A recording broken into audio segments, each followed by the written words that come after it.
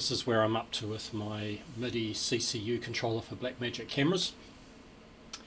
Can control the iris on 4 cameras like that. Also the pedestal or master black level can be adjusted. It also updates on the display here relatively where the setting is set to. So that's these 2 rows. This top row can perform multiple functions, so it can set the gain. That's the one that I will often use to get a bit more brightness out of the Blackmagic cameras.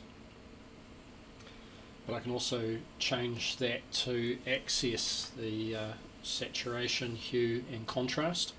So for saturation, you can see that over here moving. For the hue, adjust that down here. And lastly for the contrast, we can adjust that here.